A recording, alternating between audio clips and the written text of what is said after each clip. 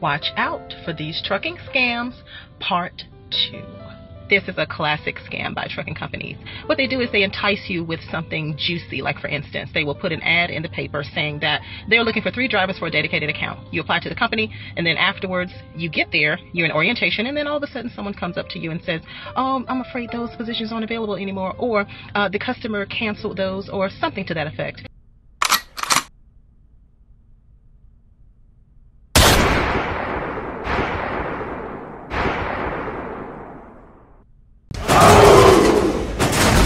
But she do have another one. Trucking scams part 2. Okay. Watch out for these trucking scams, part 2. This is a classic scam by trucking companies. What they do is they entice you with something juicy. Like, for instance, they will put an ad in the paper saying that they're looking for 3 drivers for a dedicated account. You apply to the company, and then afterwards, you get there, you're in orientation, and then all of a sudden someone comes up to you and says, I'm afraid those positions aren't available anymore, or the customer canceled those, or something to that effect. And that's not a scam. No, that's not. How is that a scam? That's no, not. They do that all the time. Yeah, because you talk about that. You talk about that. I talk. Yeah, exactly. I talk about that all the time. That's not a scam. That's not a scam. That's practice. But we talking about practice, man. What are we talking about? Practice? We're talking about practice, man. We're talking about practice. Right. That's practice. You call a recruiter gets you all the information, yada yada yada yada yada yada, and you say, okay, I'm set for this account or that account or whatever the case.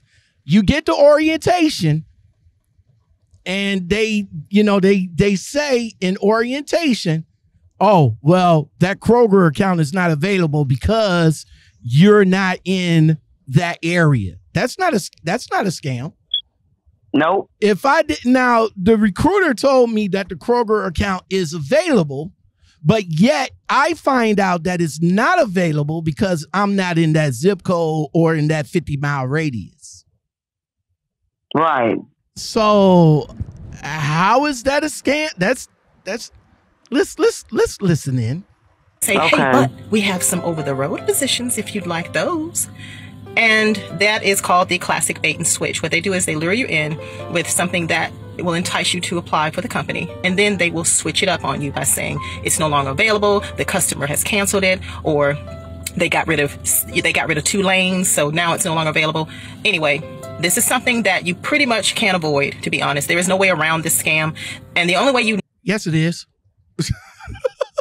Go home. Yes, it is. There's plenty of ways to avoid that. Have the recruiter be honest with you when you talk to him, for starters. That's how you get around that. Have the recruiter be honest with you when you talk to him in the beginning. Okay, so is that dedicated lane available for me in my area? Yes or no? Yes or no? Yes or no? Well, it's available for some area. That's all I need to know. Thank you. Yeah, thank you. That. And that's that. That's how you can get that's how you can get around that. That bait and switch. What you talking about? That again, like I said, that's practice. But we talking about practice, man. What are we talking about? Practice? We're talking about practice, man. We're talking about practice. Ain't that new? That's nothing new. That's been practiced since the dawn of trucking. The dawn of trucking. Fuck. That's nothing new. Oh, you've been scammed is when you're actually at the company and you're in orientation. So here's some tips on what you can do to, I guess, alleviate the scam in a way, because you really just can't get around it. I mean, you really just can't. When you're talking to a recruiter, make sure you talk to that recruiter in writing. Stop using the phone when you talk to recruiters. Do texting. Huh? What? Why does that? What? Wait, hold on. Let her finish. Let her finish. Emails, chatting, and then record the chats. That way, if you get to the company and they try to switch it up on you and you decide that you don't want to stay there because they're not giving you the position that they promised, then you will have all of this stuff in writing. Now, why should you have this stuff in writing? Well, because many companies, when you leave orientation, they'll put that on your DAC report. Quit orientation. Okay, stop. What? No. When you leave, they put it on your DAC report. No, they don't. No, what you talking about? Wait a minute. Is this the same one that's supposed to be in trucking for over 20 years? Yes, they put on your DAC report if you abandon their equipment. They put on your DAC report if you refuse the drug test. Yeah, that too. But if you leave the orientation on your own free will, why would they put that on your DAC report? They don't do that at all. They don't put that on your DAC report. Maybe it happened to her. I don't know. Everybody has their own experience with trucking companies. I mean, when you go when you go to take the drug test, and I have talked to people that have confirmed this, when you sign in to take the drug test, that's when it's going to be recorded to the FMCSA's clearinghouse. Yeah. If you leave before taking the drug test after you signed in. Right. Okay. Now, orientation, I mean, you get to the company after you already talked to the recruiter, and the recruiter already said, well, we got this position for you, yada, yada, yada. But then when you get to the orientation, and they'll come and tell you, oh, well, we only got over the road available. Oh, okay, well, I don't want that. Thank you. Please come again. How is that going to be put on your DAC report? It's not. You know how many people I don't see walk out of orientation? Right. So what they gonna put on your DAC report? Well, they didn't want the position because it's over the road. That's why they left. The only thing that shows up is on your FMCSA scores. It will show that you took a drug test for that company, whether you stayed or not. Exactly. They still have to count it as credit. They have to. Employment. Right. They have to put that in for the clearinghouse. Right. And then she over here talking about go back and forth in emails and don't talk on the phone. You don't have to do all that.